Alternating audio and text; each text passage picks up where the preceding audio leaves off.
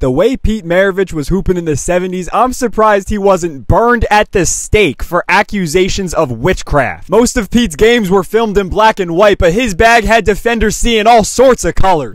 He was a modern hooper who happened to play in the 70s. He was making Converse cry and sideburns shiver. Peep how crisp this is. Feed the big fella, Peter! 2 points. I smell cookies! The man they called a pistol had the range of a sniper. He was a machine from 20 feet out. Hey, shorts! What a pop talk! Give him the jab! 7, knock down!